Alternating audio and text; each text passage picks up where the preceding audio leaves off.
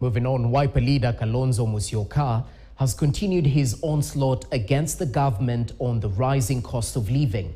Speaking at Gakoromone Market in Meru town during his second-day tour of Meru County, Kalonzo Musyoka has asked Azimio members of parliament to resist any move by the government to introduce new taxes for Kenyans.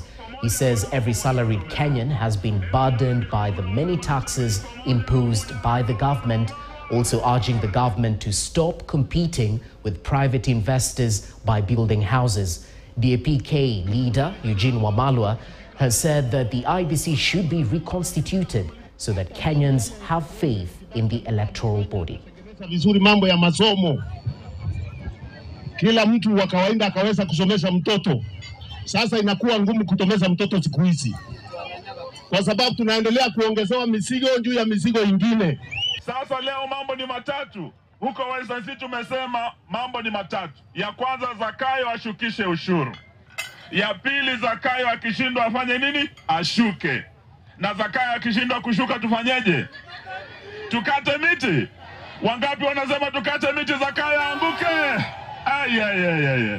Unakatwa kwa nguvu ati ukatengeneze nyumba. Na huku tunajua kuna wale wataalamu wekezaji ambao they can do affordable housing kwa bei ambao wananchi anaweza kununua. Hii mtu anastaafu mwezi ujao na unamtoa kodi kusema aende akajenge nyumba. Hiyo ni udanganyifu wa hali ya juu. Now, more leaders from North Rift counties reported to the